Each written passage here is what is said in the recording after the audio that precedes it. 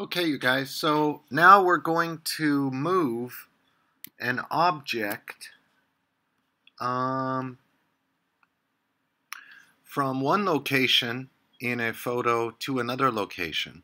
And well, we're going to show you two ways to do it, or two things you can do.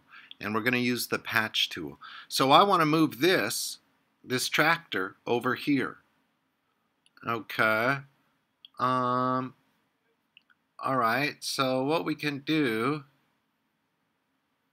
is we will first click destination, then we will very carefully go around it. Okay, leave a little bit on the edges there. Leave just a little bit on the edges. Okay.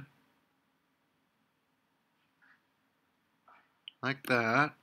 Then we will click and hold.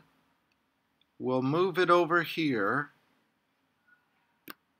Then on a Mac, it is Command D. Alright, now we need to get rid of this thing. So you come over here and you click Source, and then we will slowly go around it again. Maybe you should probably try to outline or trace the object a little more carefully than I'm doing it now. Yeah, I probably should, but that's okay.